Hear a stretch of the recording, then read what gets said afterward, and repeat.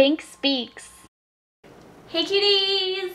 So today I wanted to discuss with you guys a Pink Speaks video on death and experiencing death for the first time. Situation that just came about right now in my life, and I wanted to speak on it for you guys. First of all, I have never had somebody close to me pass away.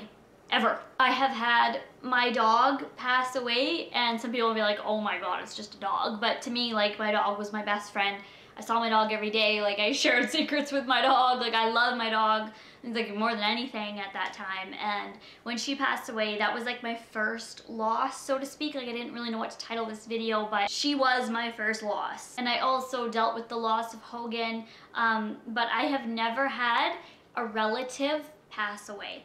I've been around death lots while being an embalmer and in the field of that, but never like somebody close to me. I had, when I was like 4 or 5, my great uncle, like he was like a great uncle, passed away. So at that time, like, I didn't really know him. Like, I was only like 4 and I had only seen him like once before. So that was like the only relative that passed away that was close to me.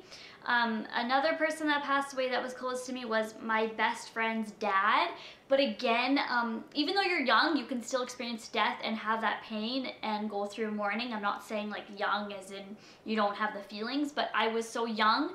I was 10, but I had never really talked to him. I saw him a few times, but he wasn't close to me. Those are like the only deaths that were close, so to speak, but none of them were actually close until today. You guys have been absolutely blowing up Twitter and YouTube and Instagram and just everything in sending me, you know, get well wishes for my uncle. If you're not sure what I'm talking about, it's because I state this on the vlog channel, but my uncle was really sick and he was in need of new lungs. He had a lung transplant, a double lung transplant some years ago, and they were recently failing him, and he was struggling and couldn't breathe, and I went to see him in the hospital, and I was so lucky that I was able to see him in the hospital. And today, 2 hours ago actually, he passed away. And honestly, like, I'm kind of in shock a little bit. I don't really know how to react right now. Like, I guess I come down to it and I realize that it hasn't hit me yet, so to speak. I'm just kind of like, oh, okay, he passed away, and that's extremely sad, but I don't know how to feel, because it's like the first time that I've ever had, like, to me it doesn't feel real at all. Death is different for everybody mourns differently, but right now it just does not feel real to me. We will obviously be going to the funeral, and probably then it'll kick in for me. Maybe it'll kick in for me in an hour, or, you know, when I'm going to sleep tonight. You just never know, and there's nothing to be expected with death and coping with death. You can't expect anything, and right now it's just like, my heart is going out to my mom. Like, that was her brother, and he loved my mom, and also like his immediate family, his wife, his kids, his grandkids. Like, I'm just like thinking about them constantly, and just hoping and praying that he didn't, you know, suffer as he went. The nurses said that he didn't, but how do you really know? Like, really, right? I mean, you have to be in that position, and when he does pass away, you will never know if he was suffering in those last minutes or seconds or breaths. Right now, I'm just sort of in a weird funk. I don't know how to act or what to think, and I'm just constantly thinking about family right now. It's really sad. Like, my uncle was an amazing person, and he was always so happy and joking. And the good thing about this situation is that he knew he was going to pass away just because of his lungs, and he had a double lung transplant. But because of that, he was able to sit down and talk with his family like a year ago or something, and discuss like death and how he was gonna die and what he wanted, and he got to pick out things and get his funeral ready and just say, like, I want these people here or not. So I guess that's a little bit reassuring for my family, and it wasn't just like, oh my gosh, you know, Uncle Norbert just died. He was in the hospital, and before that, like he was struggling to live, like when he had the lung transplant. So they were, you know, kind of prepared for it. So even though it's extremely hard because people lost their husbands, their dads, their grandpas, their uncles, he was so many, you know, wore so many hats. Even though that is extremely hard to deal with, it does make it a little bit easier because it wasn't just like, you know, a slap in the face kind of thing. We were all prepared for it. It's still, it sucks. It does. A death sucks when somebody that you love, somebody who you've shared time with and, you know, became so close with, and they're gone. But you do have to remember that if you've dealt with a loss maybe recently, maybe a year ago, that their memory will live on, and you have to keep that memory living on, and their spirit and their soul will always be there. And even though their physical body still isn't here anymore, whatever you believe, if you believe that they went up to God, if you believe in a different God or anything like that, if you believe anything with religion, that's great, and you should believe what you want, but you do have to realize that their spirit is still there, and just like keeping the memory alive is very, you know, important. He was struggling the past week. He was, you know, in a lot of pain and couldn't breathe and had machines breathing for him, and, you know, organs that were failing, and just like kind of something new every hour. And it was a hard time for everyone. And I am lucky, and not even lucky, thankful. I am so thankful that I was able to see him.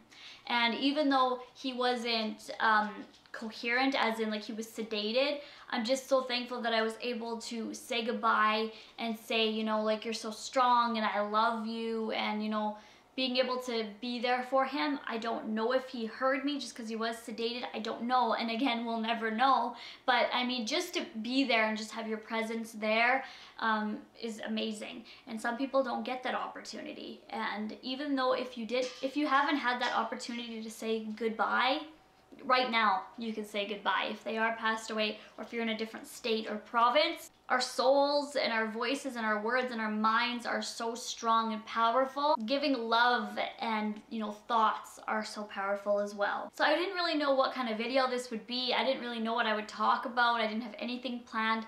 My uncle just passed away, like I said, a few hours ago, and I just heard about it, and I just wanted to turn on the camera and give you guys like a video on loss, and a loss that I very first experienced. And again, like it hasn't hit me, but I'm just so happy and thankful that I was able to see him. He had people all around him. He had so much love.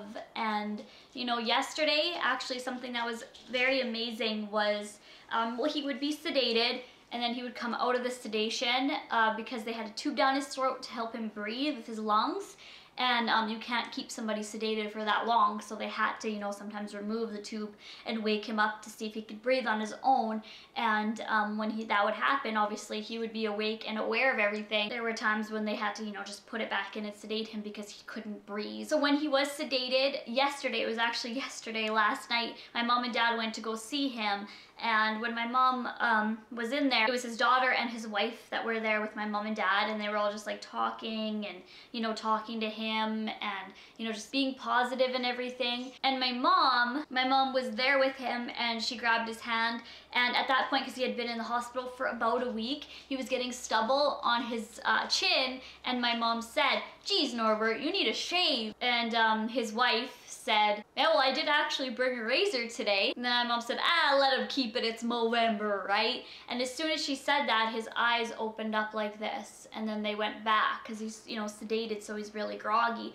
But everyone went, "Oh," like that, "Oh my goodness." And then my auntie, his wife, said, like, you know, say something again, like he's responding to you. And then his daughter said, "Wow, like he hasn't, you know, done that to anyone when he's been sedated." And my mom was just so shocked, and she just like kept talking. She's like, "Yeah, Norbert, keep your beard," and just being so positive. And that's something that's also very key, is positivity. And even though it's hard when you walk in there and seeing your loved one in a condition like that, to just, you know, start crying and go, "Oh my gosh, poor guy," you know, if they can hear you, that's probably not good for them. I mean, I've never obviously been in that position, but if you're in that position and you're like sedated and you can only hear a little bit, and somebody's like, "Oh no," and crying at how you look, because you can't really see how you look, how are you gonna feel? Like, that's probably gonna lower your spirits. But when my mom coming in there and being so positive and happy and, oh, you should shave, and, you know, being so happy about it, that must, you know, lift his spirits and, you know, make him feel like, oh, you know, I can push through this, or some hope. And then when my mom was talking again, he opened his eyes again and then went back. That night, actually at 3 a.m. this morning, that's when he was rapidly declining, and his wife was told to come in and kind of like make a decision about his health and everything. And my mom was just so thankful she was able to see him last night. And it was last night that she decided to go there, because she was gonna go there tonight, and then she just said, you know, like, I need to go there tonight. And last night, sorry, nights are all like screwed up, but last night she went there. And now we say that he was saying goodbye to her, or trying to like recognize she was there. It's really sad, and I don't know how I feel. He did have a good life. He had a great life. He watched his sons and daughters get married and have babies, and, you know, play with his grandchildren and just be there for them and be an amazing uncle and husband, and so funny, and such a loyal hockey fan, and just, you know, had so much life and loved to work and loved to give and loved to make people laugh. And I'm just so thankful that he was able to have like a long, happy life. I would have loved for it to be longer, but we don't choose when we go, and well, sometimes people do. You just never can expect anything with death. The thing that really is kind of, you know, making me upset and eating me up is two things, but two things in one. When he was in the hospital, the nurses said that his lungs, when you have a lung transplant, they don't last forever. The lungs will fail within 3 to 5 years.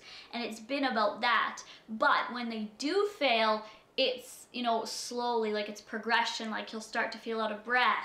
And then, you know, he'll be really out of breath, and then he'll be on an oxygen tank that he'll carry around. And then, you know, it's all these steps, and it's like kind of like a process, and then you go in the hospital, and then you get another lung transplant if, you know, that is an option.